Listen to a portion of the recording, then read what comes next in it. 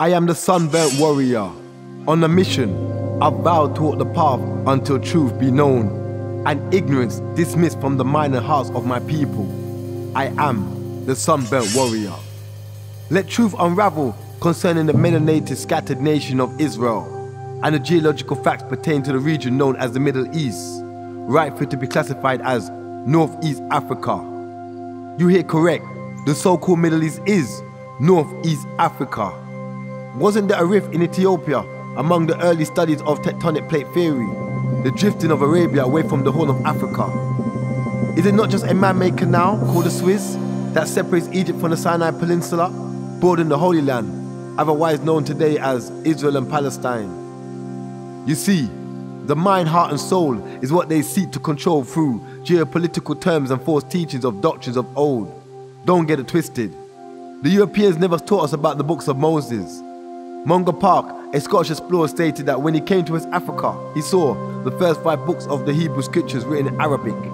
Bear in mind, due to migrational patterns, many Hebrew communities took on language and culture of other people. But that's another story. These ancient traditions were passed down from generation to generation and are still taught today in Africa by tribes such as Lemba in Zimbabwe and Southern Africa, in West and in East Africa. Despite Muslims' attempt, Ethiopia has never been colonized by Europeans. Within this symbolic land, in Gondor and surrounding countrysides, the Ethiopian Hebrew Israelites, who refer to themselves as Beta Israel, practiced for thousands of years these ancient traditions until today. Their Ariel to Israel sees these ancient traditions diluted slowly away and replaced with Ashkenazi interpretations. Marcus Mosiah Garvey said, "In the whirlwind, you will see me again." To truth there is no end. Placing a puzzle together, are we that blind? Ethiopia stood, as Garvey mentioned, a symbol for all Africa. Was it not Yahweh's intention to preserve Ethiopia, to declare in the capital city, Addis Ababa, through the lineage of Solomon Sheba, a sunburnt representation of the tribe of Judah, declaring to the world that the ancient people of the biblical scriptures were black?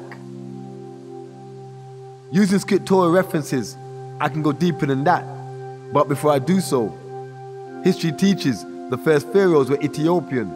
As Ethiopia has always been a country of dark-skinned people, then it's realistic to say the first pharaohs were black.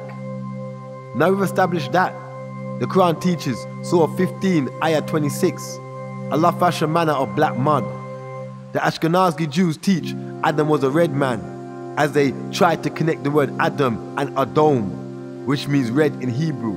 However, let's look at the biochemistry makeup of man, our connection to the elements within and around us. The scripture says, Adam was formed from the soil of the earth, and soil color is primarily influenced by soil mineralogy. The point I'm making is, rich soil is predominantly dark in color. According to science, 70% of human makeup is water. What happens when you mix water with soil? It darkens in appearance, not to mention the sun's contribution to life and energy and its activation of melanin.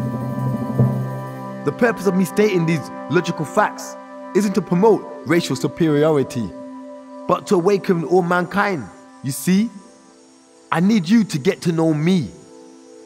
The biblical teaching of a white Jesus and a pale Muhammad, visual images of Europeans serve no good purpose, neither that psychologically allow you or others to look at me with respect.